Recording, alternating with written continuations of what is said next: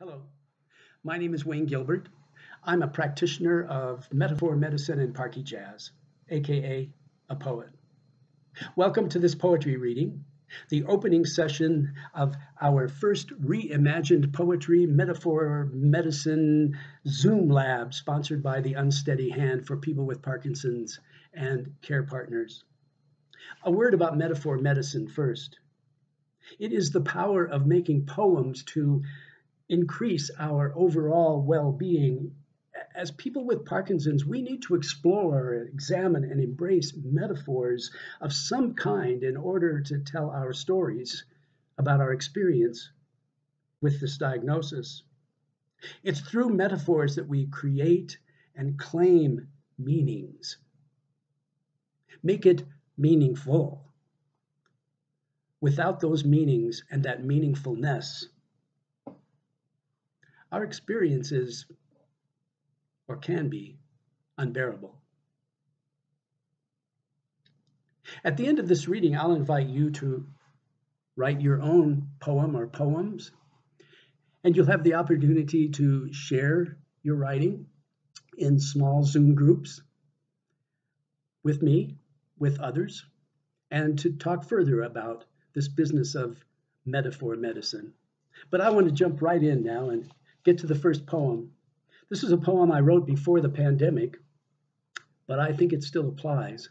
And I was really talking to people in the world around me who don't seem to appreciate what it takes to be there with them. The poem is called Disappearing Act. I'm disappearing. You probably can't tell unless you're my wife, unless you're my adult children, among my closest friends. I'm not trying to hide it from you. I try to be present as fully as you. But that's never easy. Some days I can't. I don't mean to compare my condition to yours. I'm not complaining. I would like you to know how deep I have to go, the resources I must access to be out in the world with you right now, answering questions, making conversation, contributing to some project we share, even reading my poems. I'm not shy. I no longer believe I'm an introvert on overload. I have to work like hell to actually exist, have a measurable, meaningful presence in your world, which doesn't welcome those who seem to hold back, as if I'm working some angle from which I hope to profit or win big with the hand I'm holding, take advantage of you.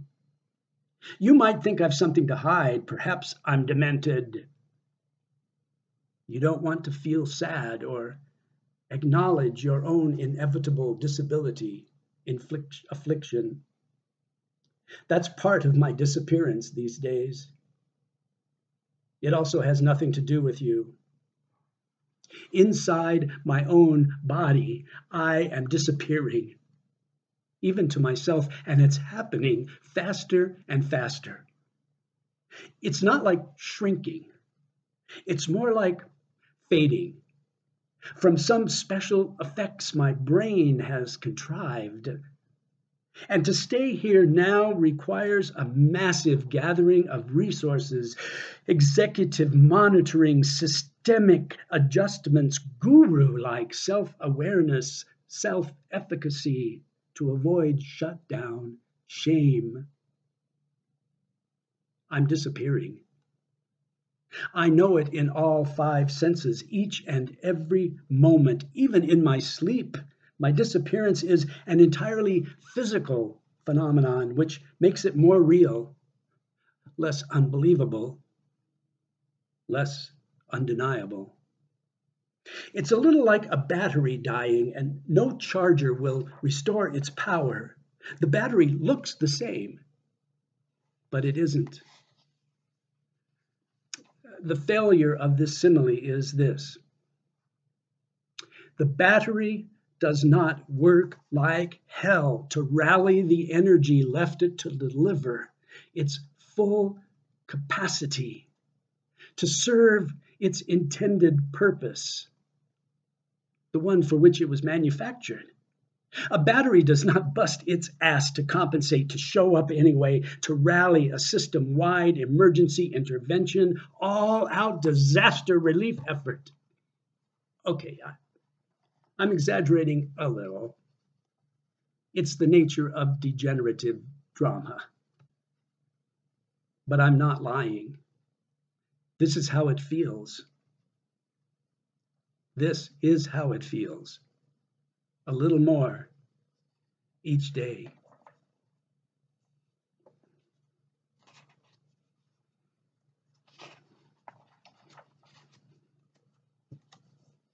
Well, I sometimes make the distinction between outer space and inner space. Outer space is not necessarily the cosmos out there among or beyond the planets. Outer space is anything other than myself, the world in which I move or observe. Inner space is that which is within me, and all that can entail. So this is a poem about inner space. Number one, I wasn't taught about inner space. My mother told me to stay away from there because that's the place sinful impulses lurk, nasty demons, dangerous instincts pace, monstrous in dungeon cells where God intended them to die.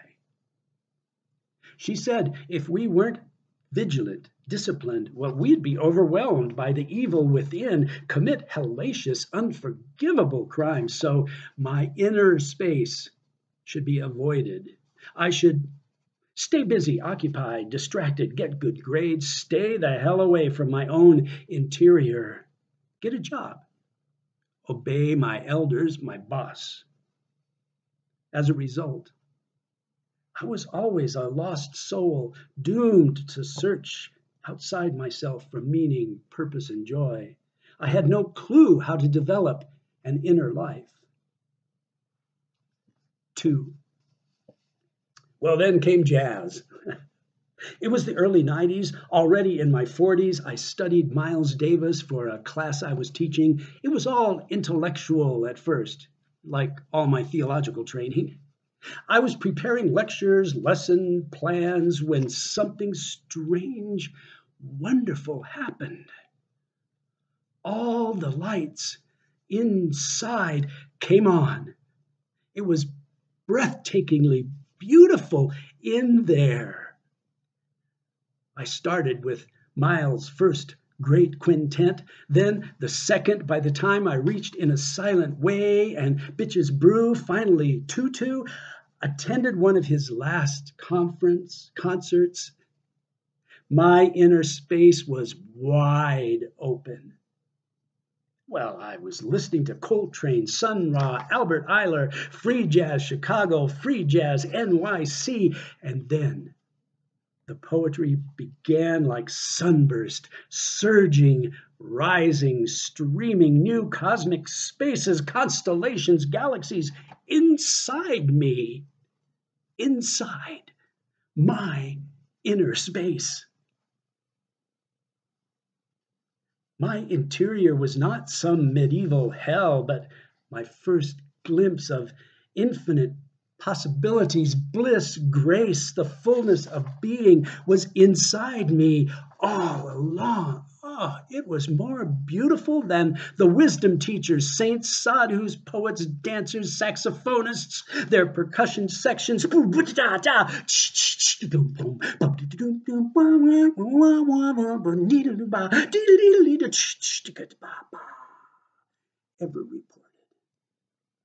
I filled in huge binders and notebooks with magmaphonic poems, metaphoric noise, charged words for word jams. Do da da do ba da da dee ba dee da do ba dee dum bum bum da dee do ba dee do.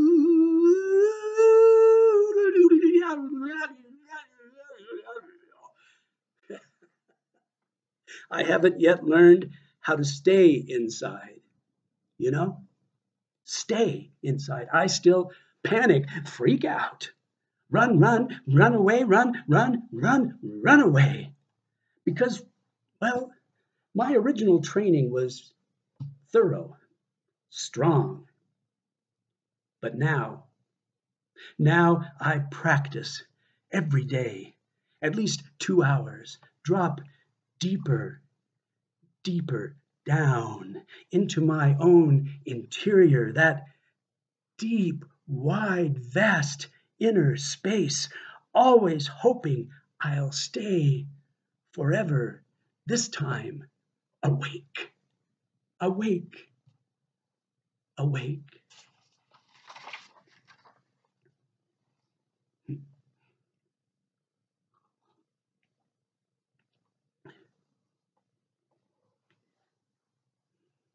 Sometimes I think being locked in, if you will, the stay at home policy practice of the pandemic isn't all that different from the way I felt sometimes having Parkinson's disease, being locked in. Do you know what I mean? I'll bet you do. A sense of being somehow disconnected from my place in the world, disconnected from the surroundings, the people in my life, and the activities that are important to me. Well, one of the things I've been experimenting with all along, since I was first diagnosed in 2005, and especially during the pandemic, is sort of how to travel when you can't go anywhere. I recently wrote this little poem for my grandson. I wrote a longer version for myself on the same topic. But after I was done, I wanted to try to break it down for him in a way that he might understand it. He's still very young. So the title of this poem is What to Do When You Wish You Could See Someone You Love or Go Somewhere You Want, but you can't because of the pandemic. I imagine I say, let's go for a walk, Jamin.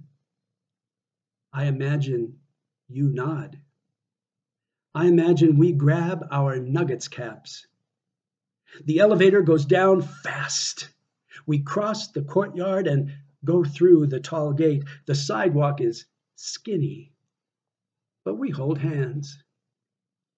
At the corner, we look both ways. We cross to the park. You run in the grass looking for sticks and stones. I smile when you show me one of your treasures. Let's swing, Grandpa. I say, 1, 2, 3, go. We run, but you run faster. You swing so high, you touch the sky. I shout, hooray, like you just scored in the NBA Finals. You laugh and laugh. I laugh and laugh. And you stop pumping and jump down from the swing. I clap, you take a bow. Hand in hand, we walk around the park. When we pass the row of tall pine trees, they whisper, hey, that's the boy who swings so high, and that's his grandpa, too. We stop and take a bow. The trees keep whispering about us. We walk quietly, our hands squeeze each other. I imagine we get home and you tell Grandma, I went so high in the swing, and she laughs as if she could see you. We keep our nuggets caps on. We get a drink and sit down to watch basketball on YouTube. I imagine we cheer.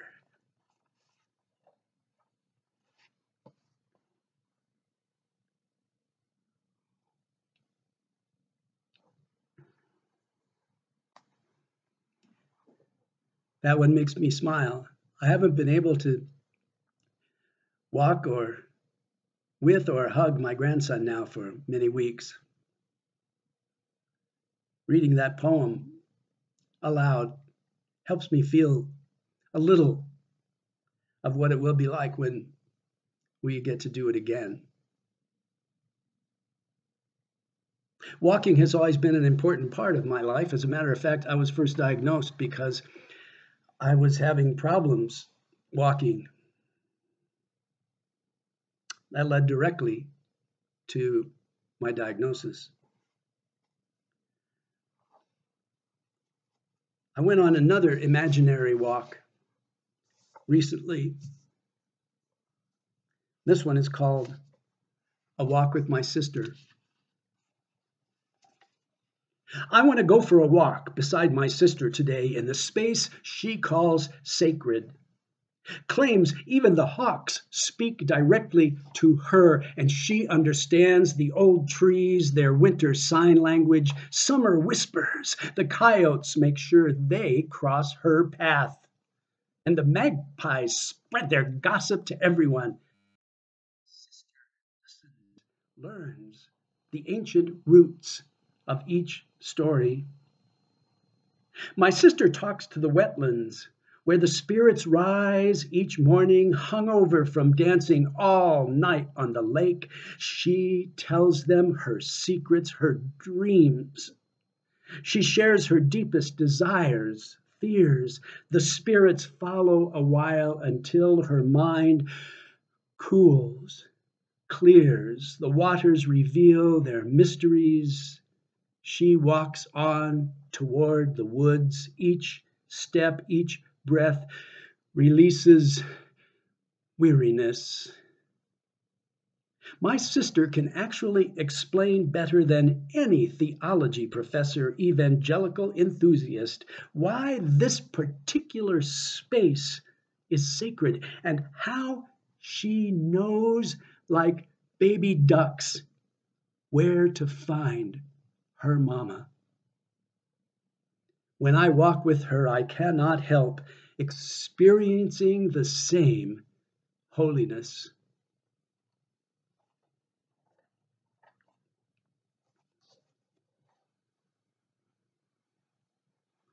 So there's two excursions into inner space, I would say. I imagined my walk with my grandson. I imagined my walk with my sister. The walks I imagined were not created out of whole cloth, pure fantasy.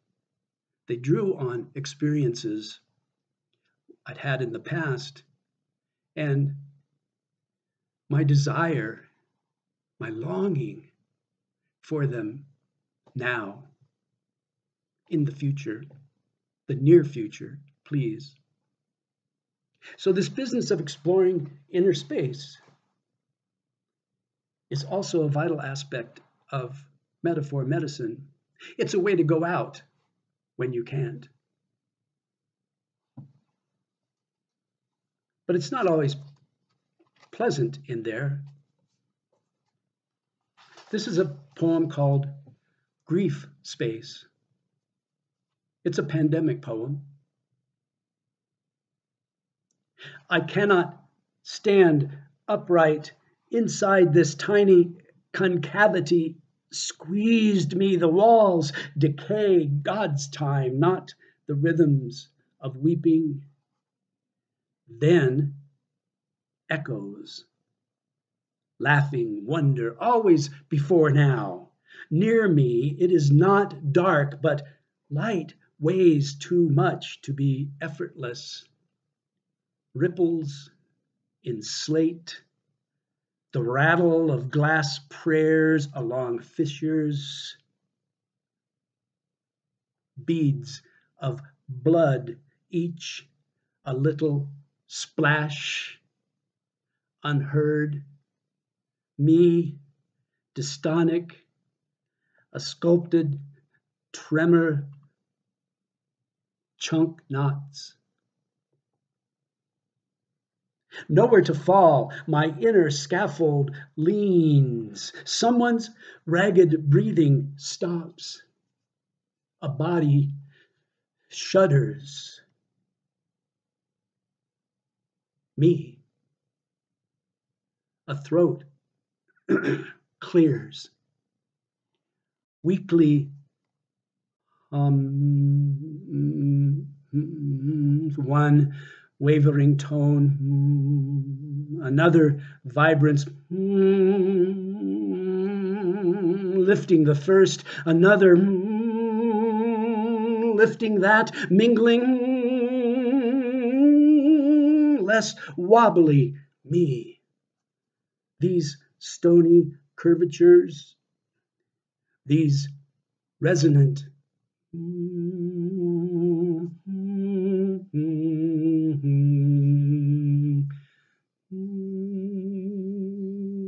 exhalations.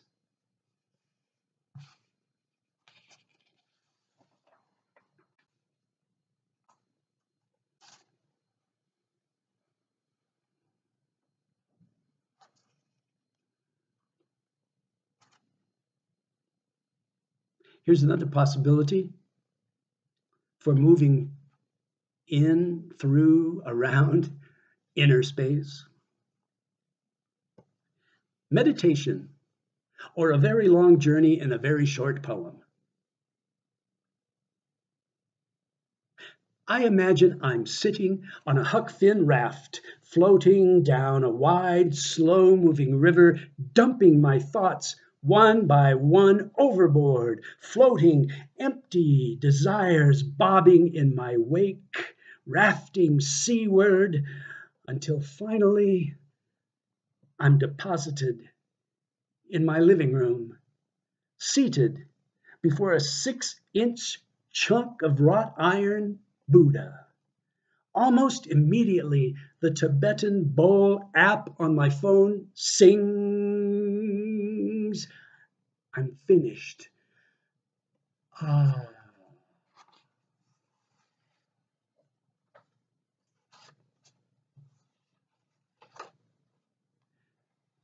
The final poem I want to share with you this time is one called I'm Back.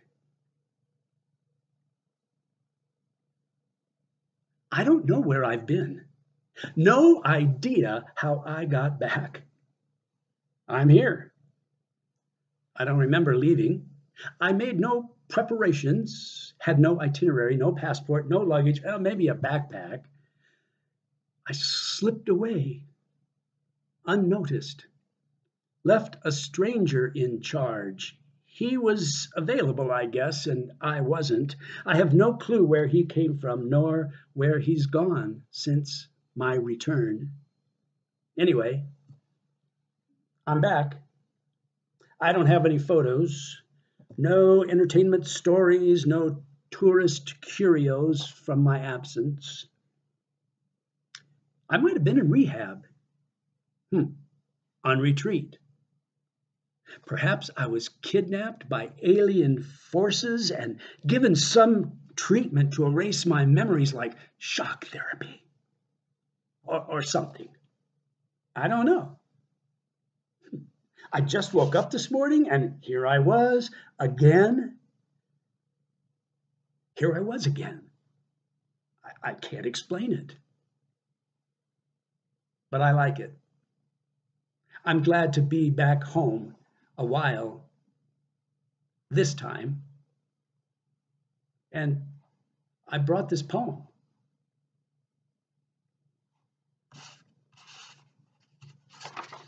Well, I hope you've enjoyed these poems, that you've heard something that touches you, moves you, challenges you, something you can identify with, something you're curious about, something in you stirred, maybe awakened.